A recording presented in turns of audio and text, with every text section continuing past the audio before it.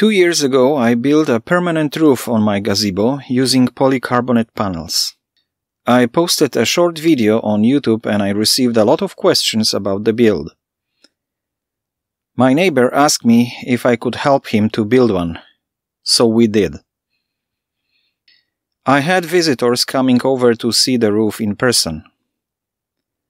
The roof survived so far 2 winters in the province of Quebec, including the windstorm of fall 2019 with winds over 90 km per hour.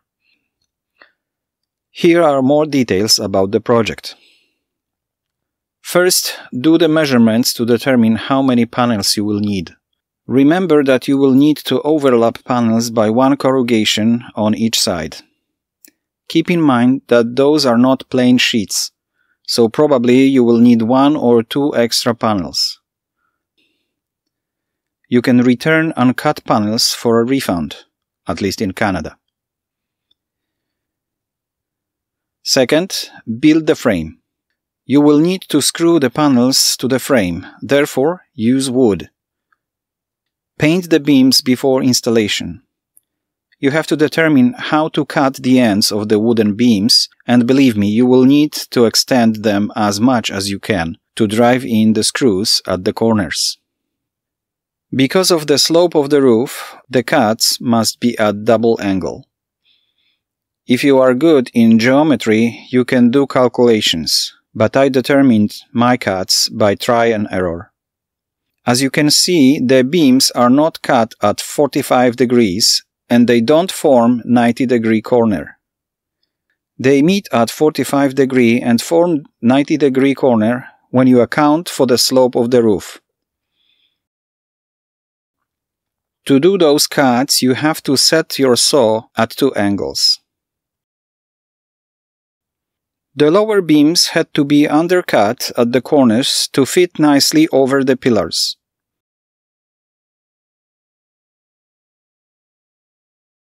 At the same time, the beams are braced together under the metal frame to prevent the lifting off the roof during windy conditions. In the middle, the long beams are held at the bottom with this metal brace, and at the top with a piece of plywood to accept the panel screws.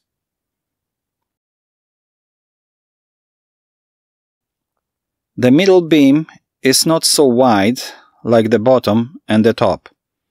And since it is not so long, I didn't brace it at the top with the plywood. I simply made a cut to put it on the metal frame and I brace it at the bottom and at the corners.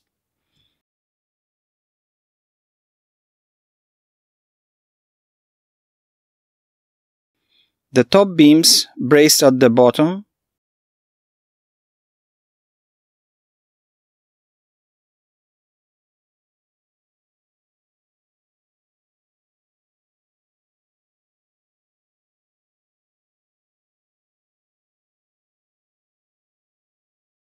and in the corners.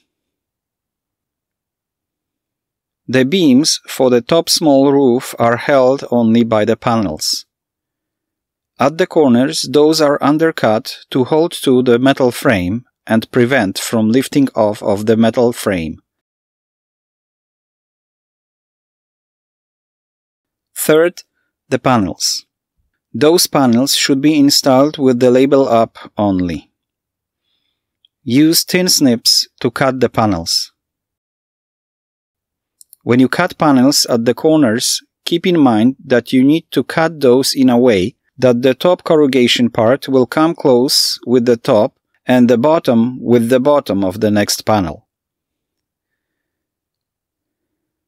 It looks like this when you mark how to cut the panel, because with the slope it will form a straight line.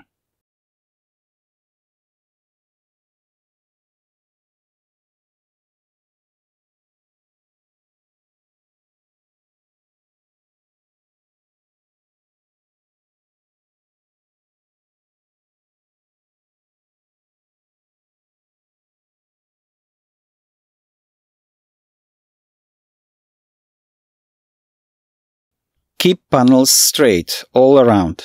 It is a challenge to start at one corner, go around, aligning corrugation top with the top and the bottom with the bottom on the panels, and end up at the corner where you started with the right alignment. There are special screws for those panels with metal and rubber washers. Pre-drill holes in the panels for the screws. Drive screws every second corrugation at the tops. I don't know the original purpose of the steel corners, but they work great for this purpose. There will be no problem with this screw going at the bottom of the corrugation, since water will not go up the slope in this place. I attach the corners to the panels here because there is too much distance between the screws. I didn't want the wind to lift it up.